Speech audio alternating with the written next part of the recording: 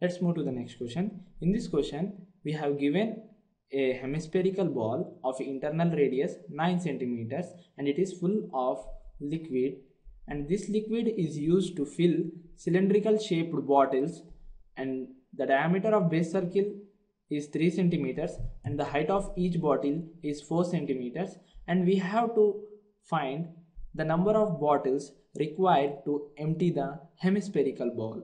That means the number of bottles required to fill up the liquid which is in the hemispherical ball. So let's work out the problem. This is a hemispherical ball and internal radius is r, which is 9 centimeters. And it is given that the water in this ball is used to fill up the bottles which are in cylindrical shape, and given dimensions are the diameter of this base circle is 3 centimeters and the height of the cylinder, that is height of the bottle, is 4 centimeters. So using this we have to find out the number of bottles which are required to empty the hemispherical ball. Let the diameter of each bottle be 2r, where r is the radius and it is equal to 3 centimeters. Therefore we have the radius is 3/2 centimeters.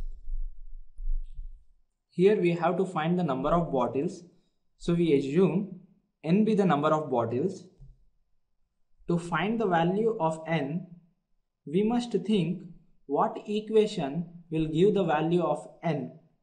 Here, to empty the ball, volume of the liquid in the hemispherical ball is equal to the total amount of volume which is in the n bottles. So the volume of hemispherical ball is equal to n times the volume of each bottle, that is the volume of each cylindrical bottle. Volume of hemispherical ball is equal to half volume of a sphere, that is 2/3 pi r cube, where capital R is the radius of this ball. Then the volume of each cylinder is the area of base circle, which is pi r square into its height. Let's substitute these values. Here pi and pi on left hand side and right hand side get cancelled. Then we have 2/3 r cube. R is 9 centimeters, so here we have 9 times 9. Here n is unknown and we know the radius of base circle, and we know radius of base circle which is 3/2.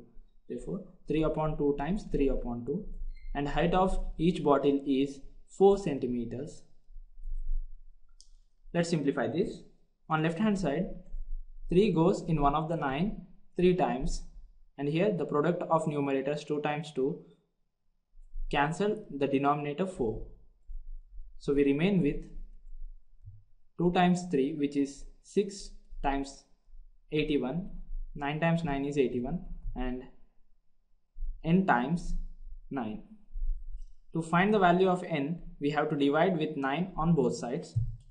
Then we have 6 times 81/9, which is equal to n, and 9 goes in 81 9 times. So we have the value of n, which is 6 times 9, which is equal to 54. Therefore 54 bottles are required to fill the liquid in this hemispherical ball, and this